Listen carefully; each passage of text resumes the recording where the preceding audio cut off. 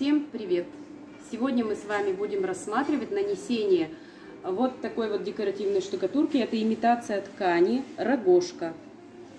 Похоже на лен. И мы сегодня расскажем, как его нанести можно своими руками. Либо специалисты, может быть, с чем-то, вот с таким еще выкрасом не работали. Либо люди самостоятельно хотят.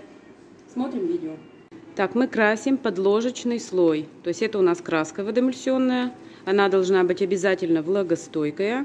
И мы задаем фон. Наносить мы будем из материала венецианская штукатурка.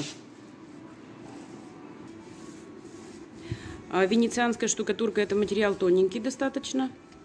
Под него обязательно красим.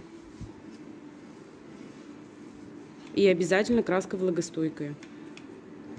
Валиком, углы кистью, примыкание потолка и пола кисточкой отводим.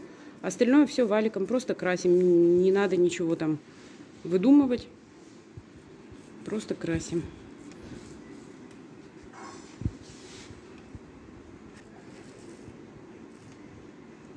Даем краске высохнуть. По технологии это, грубо говоря, там 24 часа, но по факту, если погода сухая, то сохнет гораздо быстрее, часа 2 она уже будет сухая у вас. Краска у нас высохла.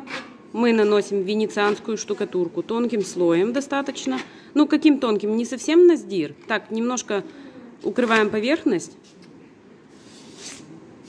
Ну, скажем, миллиметр. Наносим только, чтобы укрыть поверхность.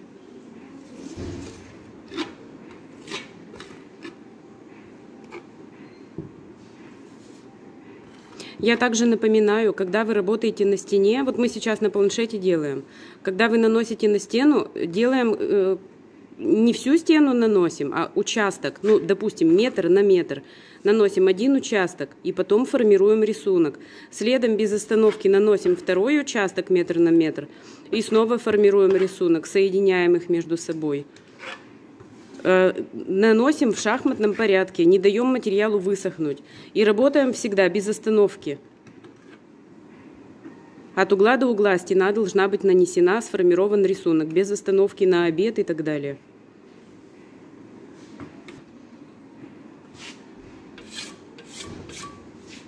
Берем щеточку. Вот покажем щеточку. Вот щеточка. И делаем полоски. То есть сейчас мы ничего не разлиновываем, то есть не чертим никакие геометрические линии, потому что мы работаем на планшете. Когда вы это будете делать на стене, если вы хотите, чтобы не было всяких там завалов, то лучше отмерить, ну, допустим, большим уровнем, для себя расчертить ориентиры, чтобы не было наклона какого-то. Все, и вот эти полосочки у нас сохнут. Вот так у нас получилось. Даем им высохнуть. После подсыхания первого слоя, прошло у нас часа 3 примерно, материал тонкий, высох быстро. Наносим второй слой прямо по нему. Тоже тоненький, буквально он на сдир по полоскам должен наноситься.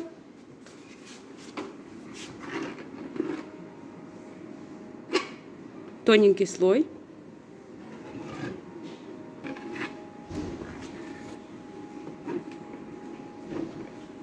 Не оставляйте проплешин, наносите полностью по всей поверхности более-менее равномерный тоненький слой.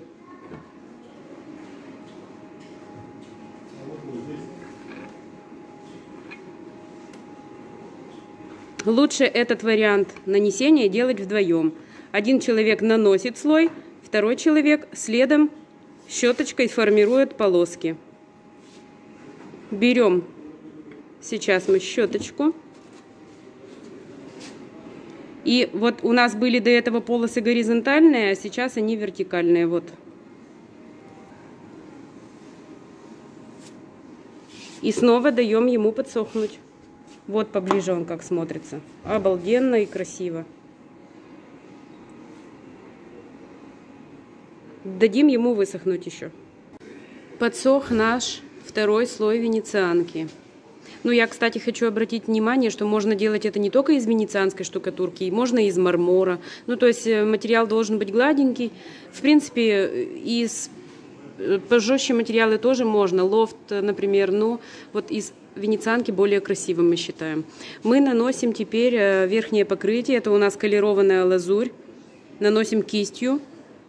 Хотим добиться, чтобы прям было похоже на ткань. То есть мы бы не хотели его равномерно окрасить. Если равномерно, то можно валиком. А мы хотим кистью вот. Верхним слоем мы заколеровали лазурь серебро. Ну, то есть будет такой металлический отлив и колеровано в серый цвет.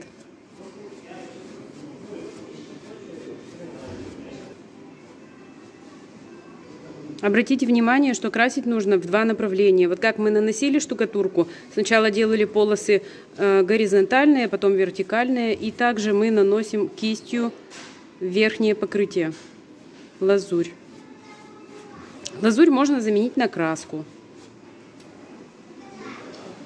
Мы бы хотели, чтобы чуть-чуть блестело, поэтому сделали лазурь. Этот эффект, он дает такой комфорт. То есть зрительный комфорт. Вот вы дома бы, если сделали у себя, такая рогожка, как ткань.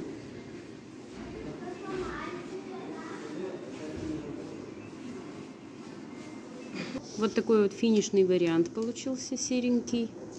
Неоднородный окрас. Как-то вот так вот.